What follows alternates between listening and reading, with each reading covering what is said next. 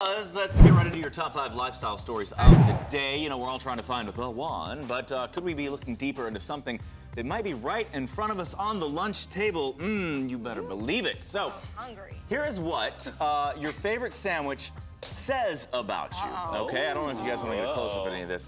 Lisa, we'll start with you. The mom. We've got the PB&J, the mom. In the bag. In the baggie. But with no little cute face, it's just, yeah, you know. This is straight up PB&J. Old school pizza, there you are. There it is, right there. Yes. I would love a PB&J if it was life-size like that. You don't cut the crust off, though. But Lisa, No, this means I that like the you are predictable, but in the best of ways, There you okay? go. There you go. You're loyal through and through, and we would trust our lives in your hand Well, and that that's of our stupid again, children. but that's okay. Yeah.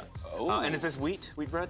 Yeah. You're a sensible mom as well. You're a sensible. Oh, wow. Okay. Nice. All right, Pretty good. I'm pretty Charles? loyal, yeah. Oh. What's got in front of you there? Pulled pork sandwich. Wow. Look at that. Look at that. So that's a slider version of it. We know you and know you well, and we know you love those. We also know that your favorite sandwich, the pulled pork, says about you. It says that you like to walk, not run. What? You're a lover, not a fighter. Yes, yeah. it is. I mean, I heard. You always stop to smell the roses and the barbecue. Is that what you call It's funny because those, true. those Yeah. have been pretty spot on. That's Yep. good. That's good.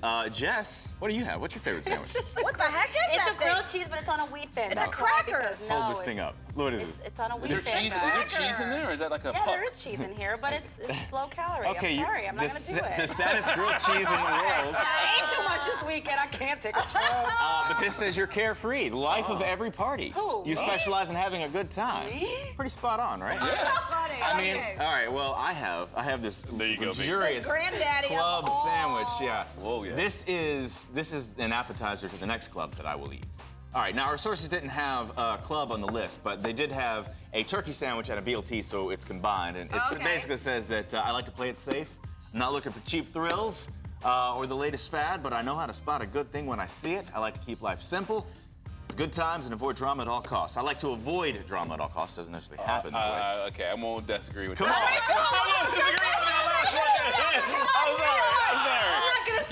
Y'all trying to be nice about this, but I want to. I'm gonna let someone else say it. You can do that. I'm gonna My boy, let but someone that's else not say true. it. It said I like to avoid the drama. You're our drama king. I'm a magnet for it. Yes. You are the drama. Thank you, You know what? You know what? Because y'all have some sad sandwiches I was going to share in my club, but it's all mine. It's all right. That's all right. I like Eat my that. pickle. That was a good story. I appreciate that.